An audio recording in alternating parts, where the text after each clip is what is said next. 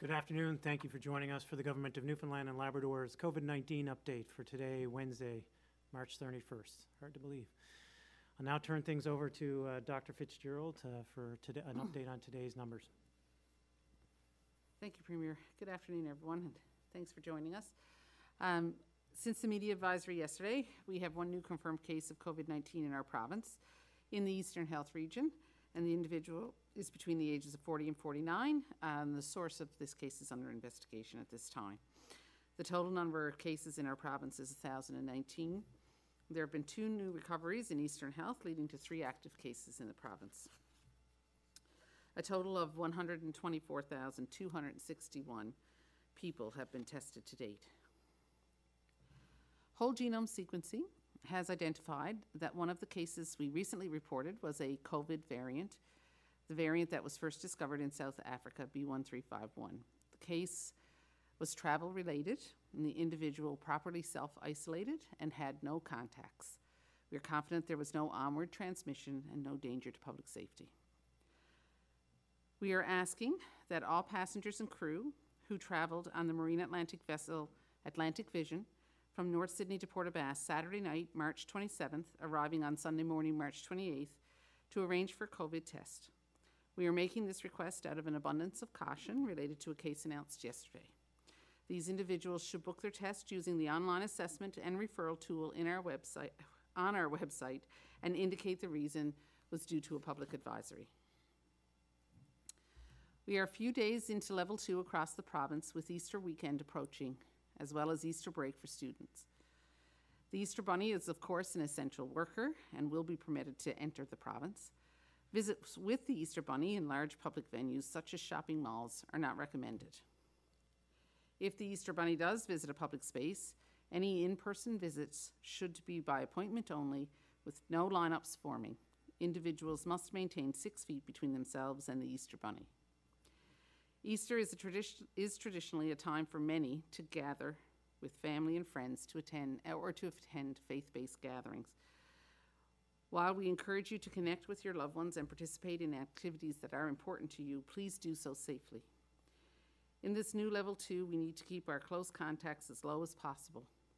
You should maintain your close social interactions to a maximum of 20 people for your household. And these should be consistent, and they should not change from day to day or week to week. By close interactions, we mean indoors, without a mask, in close proximity to one another, such as those seated together at a restaurant or in a home. Remember that you should not bring all your 20 close contacts together at one time, as they are not likely all in each other's bubbles. If you do host a gathering, keep it small and ensure everyone is a close contact of one another. Any gatherings should be distanced as much as possible, meaning people should be able to stay at least 6 feet away from each other, and the amount of space you have will determine the number of people that can safely attend. Sharing food or serving utensils is not recommended, as this may increase the risk of transmission of COVID-19. If food is necessary, have one individual designated to serve food after washing their hands and while wearing a non-medical mask. There should be no self-serve options, such as trays of cookies, bowls of chips, or potlucks. If the weather permits, choose outdoor interactions over indoors. Further guidance is available on our website under holiday events and gatherings. It is important to repeat why we are asking for everyone's cooperation in this. In the last outbreak, there was clear and rapid spread of the variant through households, social circles, sports events, workplaces, and schools. We were living as if COVID were not here, and that did contribute to the swift spread. We must always assume that COVID can be anywhere. And please, if you have any symptoms of COVID-19, even if it is just one mild symptom, book a COVID test using the online assessment and referral tool. We are now receiving a steady supply of vaccine. Approximately 63,000 doses have been administered, and almost 10,000 individuals have been fully vaccinated. Regional health authorities are expanding to additional priority groups as vaccine becomes available. If you are over the age of 70 and have pre-registered for your vaccine but have not yet been contacted, please know that you will be soon. If you did not include an email in your registration form, you will be contacted by phone. Other priority groups may be receiving vaccine at similar times, but once you become eligible, you are always eligible. You will not be left out. If you receive an email to book an appointment and there is no appointment available, please continue to check back, as clinics are being added regularly. Please note that the pre-registration telephone line is available only for pre-registration, and the individuals staffing the line cannot book your appointment for a vaccination. The line has seen significant increase in traffic in recent days. As a recap, for those who may have just joined us, we have one new confirmed case since yesterday's media advisory, and the total number of cases in the province is 1,019. This time of year is always hopeful. We hope for an early spring and a pleasant summer, and this year we are once again hopeful that we will see an improvement in the COVID-19 pandemic globally. Let's focus our attention on controlling what we can, protecting one another, and keeping COVID at bay. Hold fast, Newfoundland and Labrador. Thank you. Oh, thank you, Dr. Fitzgerald. Well, we are in the last day of the third month of the year, and while it's cold, it's another beautiful day here in St. John's. The days are getting noticeably longer. This coming weekend, many people across the province will celebrate Easter. It's another sure sign that spring and eventually summer is here. With the recent easing of public health restrictions for the whole province, I hope you get a chance to safely spend time with your friends and family. As summer is fast approaching and more people are getting their vaccinations, you can sense, as Dr. Fitzgerald said, that hope and optimism about returning to a more normal lifestyle is in the air.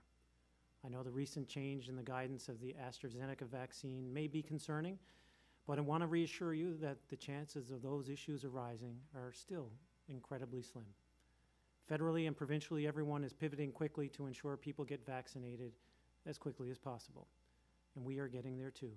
But as we have said many times, we must continue to learn to live with COVID-19 by following the guidelines set forth by Dr. Fitzgerald and her team at Public Health.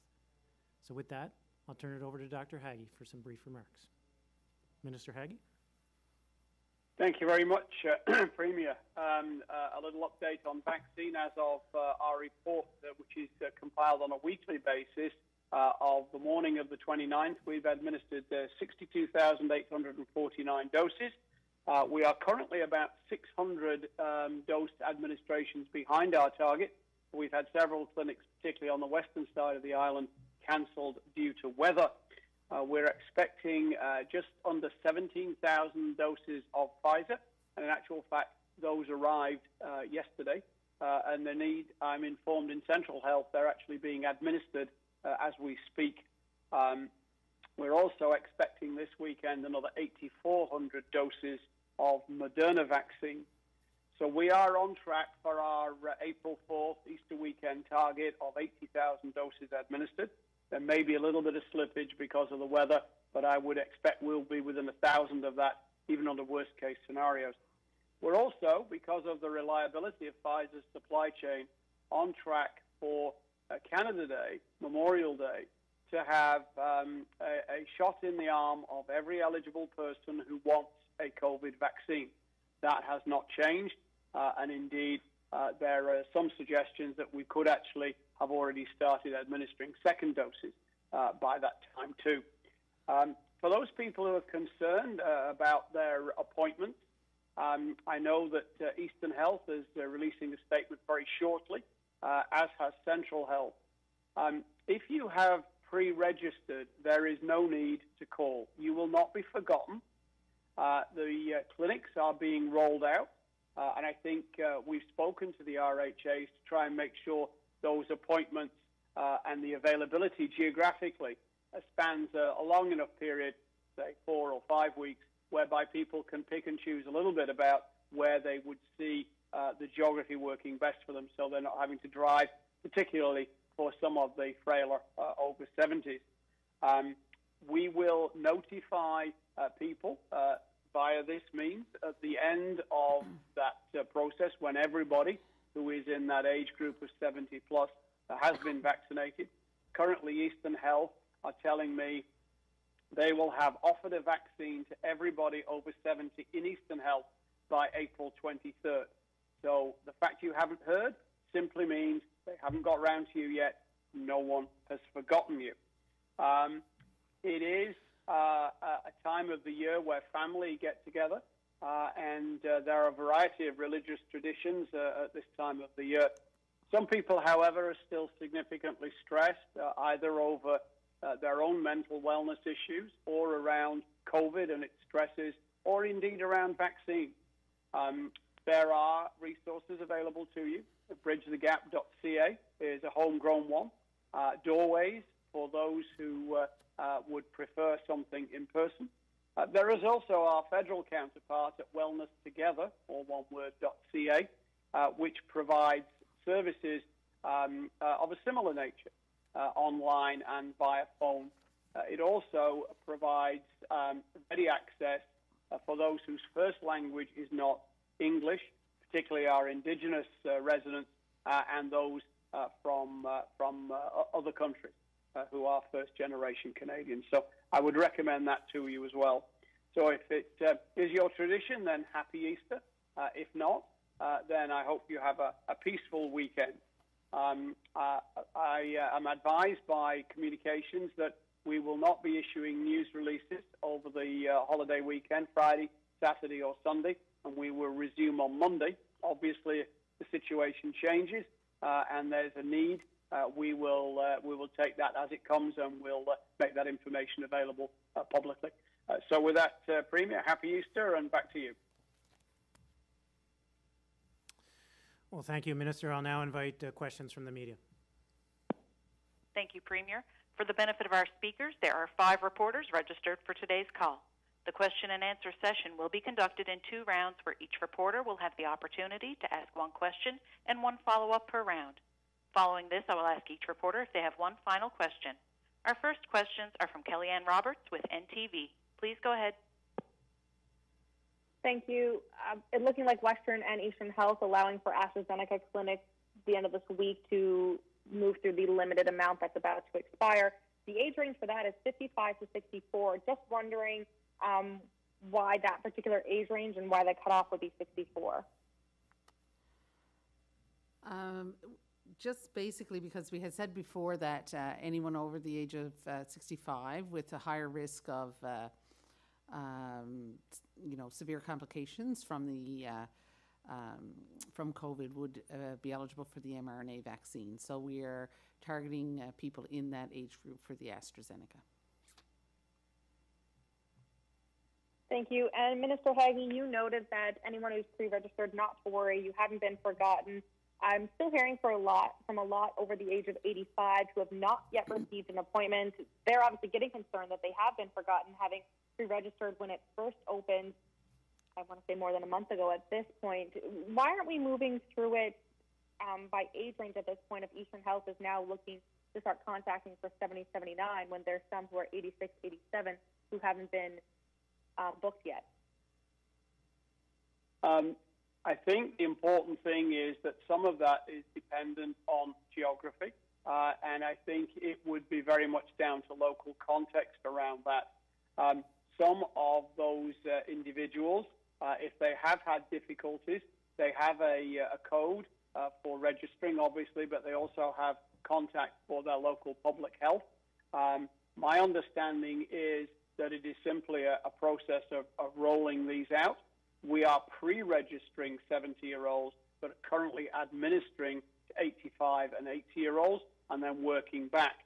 So there may be some local challenges in terms of availability of clinics, but we've had a discussion with the RHAs today to make sure there is a geographical variation so that people, particularly of that age, don't have to drive any further than they need to. So that's probably the clearest answer I can offer just at the moment. Thank you. Our next questions are from Peter Jackson with The Telegram. Please go ahead. Hi, I have a couple of questions about AstraZeneca. Why are we still not offering this to anyone over the age of 65, given the new guidelines? Probably best. I think it's the same answer that I said to Kellyanne's first question, which is we've decided that people at higher risk will get an mRNA vaccine. high risk for severe disease. And so, we certainly see a gradient over 65. So we are offering AstraZeneca to 55 to 64 at this point. So should we expect more of these parallel vaccination clinics like we're getting this week? We may very well have those as we get more vaccines online. We have, there are other vaccines in the queue that we will likely be getting as the months go on. So we may find that some are more suitable for one group than another, and so we may be using them. There may very well be parallel streams. Okay, thank you. Our next questions are from Richard Duggan with VOCM. Please go ahead. Thank you. New information from Pfizer. They're saying that their vaccine is 100% effective in kids aged 12 to 15. Dr. Fitzgerald, what do you know about this, and how could this affect our rollout plan? So I know about it, likely what you know about it. So we've not received any, formal indication of that. As generally happens, it's not that there's anything out of the ordinary happening there. But we look forward to Pfizer's reports on what the how well the vaccine performed in that age group. Obviously, that's a big deal for us, for everybody, to be able to administer vaccines to this age group. So we'll certainly be looking forward to those reports when they come out, and once Health Canada has a chance to review that, and the National Advisory Committee on Immunisation has a chance to look at it, then we'll take direction or their cues from them as to how best to use it. And still getting a lot of concerns from people regarding booking their vaccination appointments by phone. I heard from someone this morning in the 80-plus age group who said she's been trying repeatedly to get through by phone to book her vaccination appointment, but hasn't been able to get through. What sort of backlog are we seeing in terms of people calling to book vaccinations, and what is government planning to do to address those backlogs? From the point of view of the call center, I do know that several things have happened. One is they've increased the number of staff available to handle calls, and that they're also trying to divide those staff out to take a slightly more regionalized approach. One of the challenges that they are having is that phone line is being bombarded by people who are asking if they've successfully registered, and it's proving to be taxing. So that's part of Dr. Fitzgerald's comment and mine about using the phones appropriately.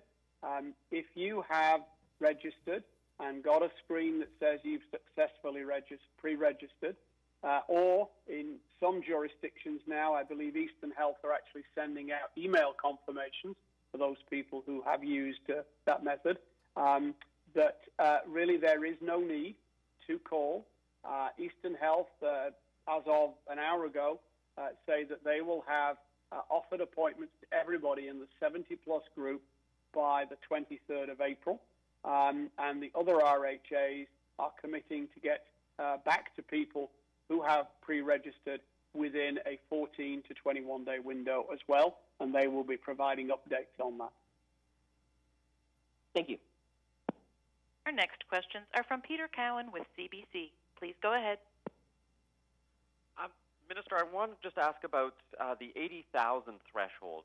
Originally, you were saying that by the end of March, we were expecting to administer 80,000 doses. Now, I noticed you were saying it looks more like it'll be the Easter weekend. Can you give me an idea of when exactly do you expect to reach that threshold, and why didn't we reach it by the end of March as expected? My comments over the last 10 days, probably even 2 weeks, Peter, have been 80,000 by Easter. And we've always worked internally after my initial comments with April 4th as a deadline. Two factors play into that. One, principally, has been the weather on the West Coast. And then there were some initial concerns about whether or not we would be able to backfill the younger group for the first responders with mRNA vaccine, and then whether that would leave us short for that. But between the jigs and the reels, we will be, I think, somewhere within a 600 to 1,000 margin by the 4th. So I'm hoping it will be 80,000, but I won't be surprised if it was 79 and change. And I want to ask about schools. They've said with the current guidance that high school classes can't resume in person. Dr. Fitzgerald, do you expect to change that guidance at all over the next couple of months until we have people vaccinated, considering our case numbers right now have returned to very low levels, and a lot of people are frustrated about the fact that their kids are not able to go back to class? Yeah, so certainly we've been having discussions about that, and we made our guidance based on what we know about variants. We know that a significant proportion of the cases we're seeing now in the rest of the country are due to variants, and Ontario is somewhere between 60 and 70% of their cases are variants. So that's a concern, because it does mean that any of these imported cases, eventually most imported cases that we see, are going to be related to a variant, and that's what we would expect with a virus that spreads more quickly than the original form. So we based our advice and our recommendations on that knowledge, and so right now we certainly are sticking by those recommendations. As we get more people vaccinated, as the rest of the country gets more people vaccinated, if we see there's a significant impact of that on spread, if we see that case numbers are starting to go down elsewhere, and if we feel that we're more comfortable with the epidemiology, then certainly we will be looking at that. We reassess things on a regular basis. We're always asking those questions.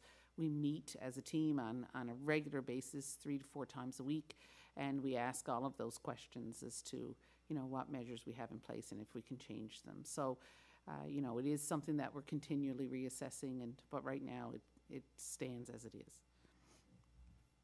Thanks.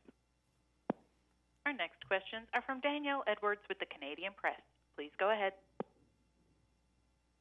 Thank you. I wanted to ask, and I think this is best directed to Dr. Fitzgerald, of the AstraZeneca vaccine doses that are rapidly getting close to the expiration date of April 2nd, how many have been used so far? Are there any concerns, about any waste? Clinics that are happening this week, both in Eastern and Western, should actually use the last of that vaccine that was due to expire at the end of this week. So we don't anticipate a lot of wastage with regard to that vaccine. In fact, there was quite a good response actually to the call out in Western Health. So we're quite pleased about that. And I also wanted to ask, with the information that we've gotten from the NACI about the concerns of people under 55 being administered with the AstraZeneca vaccine, are there any plans to put the vaccine to one side for certain age groups with future shipments of AstraZeneca specifically? So at the moment, we'll be offering AstraZeneca, in the age group that we've indicated, and certainly we're looking at exactly how we pivot and do that appropriately at this time. And in the coming days, I expect we will have more definitive information about that. But right now, the goal is to offer in the age group that the 55 to 64 that we've indicated, and that can be for most priority groups. So we'll be looking at that a little more closely in the next day or two. Thank you. Our next questions are from Kellyanne Roberts with NTV. Please go ahead. Thank you. When it comes to vaccinating, are we looking to vaccinate through weekends, on evenings? People are just concerned that we're not utilizing the time available. The regional health authorities are running vaccine clinics certainly into the evenings and certainly on weekends. Whether or not specifically with relation to Good Friday and Easter Monday, I would actually have to go back and check. Excuse me. I honestly don't have an answer to this weekend, but previous weekends certainly and previous evenings they have. Thank you. Premier, the Registered Nurses Union has sent a letter to you about nursing shortages impacting care in communities across Newfoundland and Labrador. They say the province has made promises that they haven't seen any movement on yet. Just looking for your response on this. Thanks, Kellyanne. I haven't seen that letter. Did you say, you broke up a little bit there, did you say the Nurses Union? Yes, the Registered Nurses Union. Yeah, no, we've had some good conversations throughout the COVID outbreak with the new president of the Nurses Union, and looking forward to having good discussions into the future. I have not seen that letter yet, but I look forward to reading it and working with them into the future to address the nursing needs. Thank you. Our next questions are from Peter Jackson with The Telegram. Please go ahead. Hi, I'm talking about the 80,000 figure. By my count, you'll need to administer up to 4,000 doses a day of vaccine before Easter to reach that. Is that possible?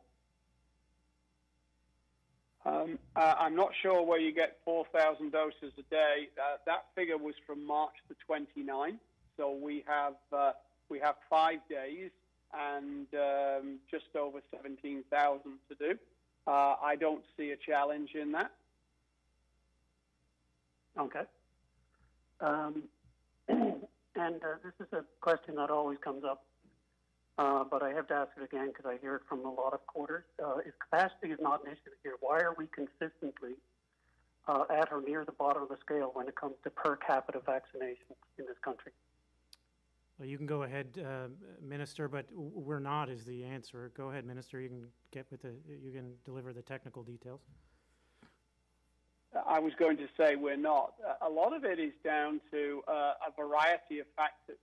We, for example, I mean, there's a shipment of Pfizer that really had no time to cool off in the province before Central Health had it thawed and were administering it, literally within 24 hours of it coming. That is fairly typical. We are a territory. There are transportation issues. We've had clinics cancelled on the Port aux Basques area, for example. We had a 2-day weather hold for the coast of Labrador. So depending on what day of the week you look at it and what day you pick your figures for in and out, you will get a percentage that varies between 60 and 95%. And that is not at all outside what you see in other jurisdictions. Okay, thank you. Our next questions are from Richard Duggan with VOCM. Please go ahead. Dr. Fitzgerald, how concerning is it for you to see that the South African variant has reached our shores? Well, you know, we're concerned about the variants in general. I'm not surprised that we've seen cases of it. It's expected that we would see cases of this variant. You know, we have people who are traveling for work. We have people who are traveling for other reasons and are traveling to areas where we're seeing more of this variant. So, you know, not surprised that that's happening. We're seeing it in other places in this country. So, it's obviously any variant that is more easily transmissible, and especially this one, which has, you know, some vaccine escape. We certainly are concerned about it getting into the province and spreading. Thankfully, the person that we, you know, that had this is they isolated quite appropriately and had no further contacts. So that's all really good, but that's just shows the importance of following the public health measures and, you know, making sure that quarantine rules are followed, making sure that we all do our part to try to limit spread of COVID as much as we can. So making sure we're keeping our contacts low and maintaining our distance. It's all really important to reduce the spread of any variant really within the province. And what do we know about this variant? How is it different from the strains that we've already seen here? So it's a little bit different, and basically what we're seeing is that it's It's got some similar mutations so that it can spread a little bit more easily than the original COVID variant. In addition to that, it appears to have some mutations that, for some reason, allow it to not be as susceptible to the vaccine. And in particular, we've seen some of the viral vector vaccines that's been an issue with. So, it's slightly different. I couldn't really get into all the details of how it's different because it's a little bit out of my scope. But, the biggest concern for us right now is just how easily these variants are transmissible. And that's the most important reason why we need to make sure we're keeping our contacts low and following those public health recommendations and guidance. Thank you. Our next questions are from Peter Cowan with CBC. Please go ahead. As the weather starts to warm up and businesses try to figure out what the summer is going to look like for tourism, Dr. Fitzgerald, I'm wondering if you can provide some context on what specific things are you going to need to see here and in the rest of the country for you to determine that it is safe to open up and allow tourism? So for, I guess, first of all, allowing tourism is not necessarily what I would say. Is just removing travel restrictions, and then what happens after that, I guess, is what happens. But we obviously, vaccination rates will play a role in that. We certainly would like to see a positive vaccines that have a positive effect on transmission. Obviously, we'd want to see a good proportion of our population vaccinated as well as in the rest of the country. We'd certainly want to see reduction in rates elsewhere in the country, as well as maintaining our own rates at a low level. So all of those things really would be important for consideration when we make recommendations with regard to travel. And this is a question I'm hoping to get a response from both Dr. Fitzgerald and Minister Haggie on. How important was the contact tracing team in getting the most recent outbreak under control so quickly? How important was the contact tracing team? Very. Yes. They were essential. Like we would not have gotten that outbreak under control without that contact tracing team. We did, there is a lot that went into making sure that outbreak came under control. Aggressive contact tracing, aggressive testing, that was really important. The restrictions that we put in place, that was really important as well. But making sure that we found every case of COVID in the province was certainly very, very important. And to be honest, everybody had to pull together to do that. We had to bring in extra contact tracers. We had help from other regions, in addition to everybody in Eastern Health, all hands on deck there. And I have to say they did a fantastic job. And we wouldn't be where we are if we didn't have the team that we had, for sure. Peter, imagine trying to change a flat tire on a truck without a jack and without a tire iron. That's what you're doing if you don't have contact tracing in the middle of a pandemic. It's crucial. You can't live without it. Thank you. Our next questions are from Danielle Edwards with the Canadian Press. Please go ahead. Hi. This question I think is best directed to the minister. I just had a question about that number you'd mentioned, 600 appointments having to be rescheduled due to inclement weather. Are there any concerns that that's also going to get in the way of pushing back the goal of having 80,000 vaccinated, or 80,000 doses administered, by the end of the weekend? Yes, that's my slippage. That's where I think we may come adrift. We may make it up. We had an excellent response, for example, for the open call in Western Health that Dr. Fitzgerald referenced. There were 480 appointments. The website went live at 4:30 last night, and by 8 o'clock this morning, 417 of those appointments were already filled. So Eastern Central Health, we're actually waiting for the vaccine to be checked out by Pfizer and the temperature control before they started administering today. So vaccine delivery is the key to this, and I think the slippage there may well just be around that weather hold. Okay, thank you. No further questions. I will now go back through each reporter to see if you have one final question. Kellyanne Roberts with NTV, do you have a final question? Yes, mine's referring to the mobile testing unit in Grand Falls, Windsor. It's open 8 to 8, 7 days a week, but it's closed for the long weekend. So for those who are getting procedures done on Monday and Tuesday and need a test done previous, they're now having to travel away from the community. Their fear is that the testing site is going to close permanently and move to Gander. I'm wondering if this is something that is in the works. That's an operational issue for Central Health. I've not been advised of any substantive change to testing sites across Central Health. Indeed, I've not been advised of any substantive change to testing sites across any of the regional health authorities. Those are operational issues that are probably related to the holiday weekend. Central Health would be able to provide some more clarity about that. Thank you. Peter Jackson with The Telegram, do you have a final question? I do, and I'd like to follow up on vaccination numbers.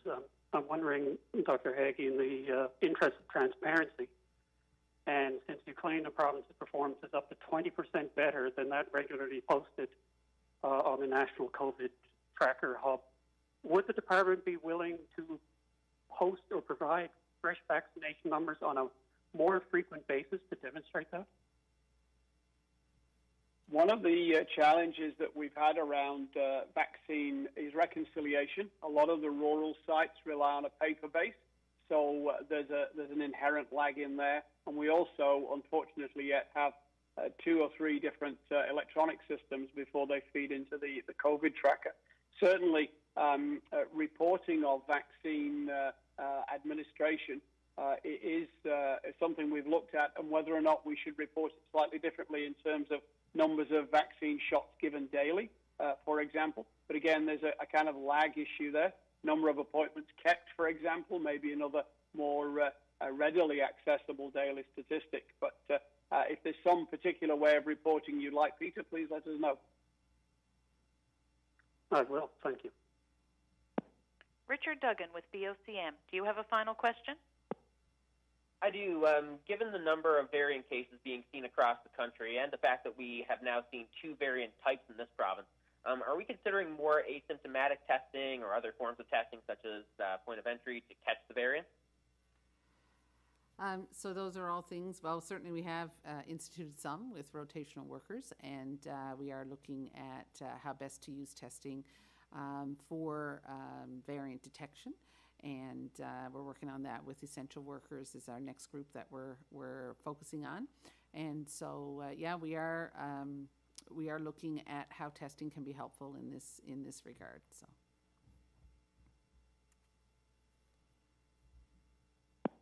Peter Cowan with CBC, do you have a final question? I do.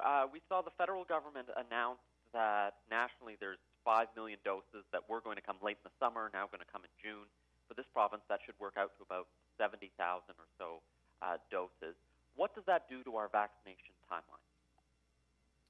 Well, Peter, we're still working on the actual timeline and what implications it'll have, but it certainly gives us a buffer into, as Minister Haggie said at the very beginning, making sure that we reach that July 1st, end of June deadline, and even allow us to provide perhaps the second doses a bit earlier. Depending on what research comes out and what evidence is available, not to speak for Dr. Fitzgerald, but it could even open up potential for children, depending on what evidence is available and how we change our guidelines based on that evidence.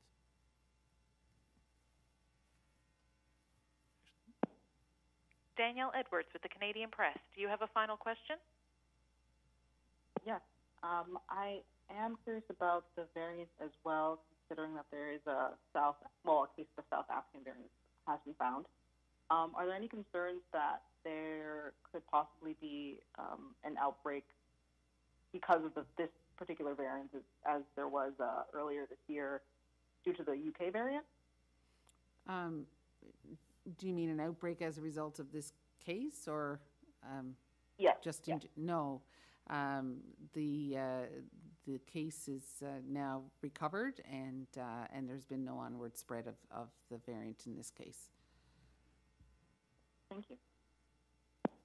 Thank you, everyone. Premier, do you have any final comments for today? Well, thank you all for joining us today. Again, another good day in Newfoundland and Labrador with respect to COVID-19. Let's continue, though, to keep doing our part, to keep the numbers low and to keep that momentum moving forward as we reach for higher vaccination numbers.